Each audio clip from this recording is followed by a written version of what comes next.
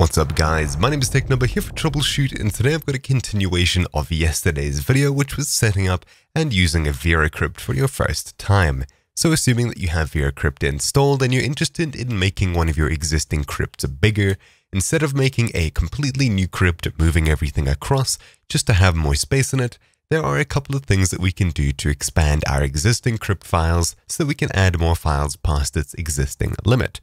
There are in fact two things that we can do, and I'll go ahead and open up VeraCrypt to show you. After VeraCrypt has loaded, at the very top I'll go to Tools, followed by Volume Expander. Then I'll go ahead and click Select File, and I'll go ahead and select where the file is. For me it's over here, so I'll select it, double click it, and you'll see the name is put in here.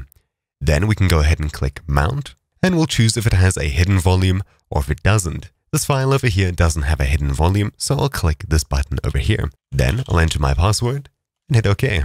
Next, you'll see this warning over here if it's got a fat file system saying it cannot expand the file system, but the volume itself will be expanded. So if it is a fat system, I'll hit yes, and we'll go ahead and tell it to expand it as such. Then I'll go continue, move our mouse a bunch, and after that bar is nice and full, I'll hit continue. Once it's done, you'll see it mount again, unmount, and then it says it's successfully expanded. If we exit once again, and we drag and drop the new 200 megabyte file onto VeraCrypt, and we choose to mount it somewhere, put in the password, we'll hit OK, open it up, and as you can see, even though the file is 200 megabytes, the actual disk itself is only 98. And unfortunately, there's no way of making this bigger if it was made as a fat file system. So the only way to do this is to go ahead and move the files out of this folder to somewhere else, or you can move it directly to a new VeraCrypt volume. So I'll go ahead and create one right now. And when we get to the screen over here, instead of choosing fat, I'll choose NTFS. And this leads nicely into the next step. So if we go ahead and create the file here, we'll be able to expand it later using that exact same tool. However, we also have this dynamic checkbox over here that'll allow it to dynamically grow as more files are added.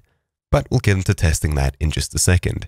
First of all, I'll create this file, and once we've made our NTFS volume, I'll go ahead and mount it as such. And you can see it's now over here, 135 out of 149. Let's go ahead and move the files across from my one crypt to the other without touching my main computer.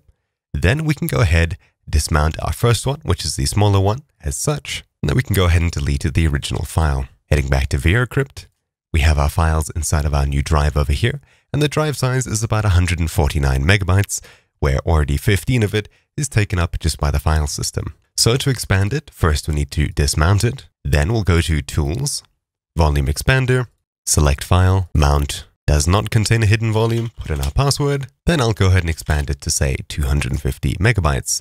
We'll move our mouse nice and randomly as such. We'll go continue, exit once again, drag and drop it on, mount, put in the password, mount, and then you can see it is now 249 megabytes big compared to the previous 150. So now that you know how to successfully expand a drive, as long as it's NTFS, what exactly does a dynamic drive do? Well, I'll go ahead and dismount this one, and I'll start by creating a new drive.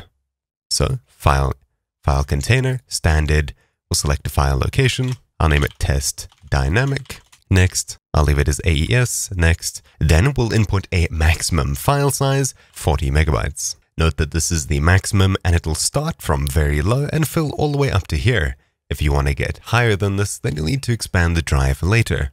Next, put in our password, next, yes, we'll change it to NTFS, we'll move our mouse around a bunch, and this time we'll check dynamic. Then I'll click yes once you've read through all of the warnings there, and we'll click format. Once it's done, I'll hit OK, and you'll see this pop up over here. Note that the size of the dynamic container reported by Windows and by VeraCrypt will always be equal to its maximum size. To find out the current physical size of the container, right-click on the container file in Windows and select Properties and see Size on Disk Value. Also note that if you move it to another physical drive, it'll be extended to the maximum. You can prevent that by creating a new dynamic container in the destination location, mounting it, and then moving the files from the old one to the new one.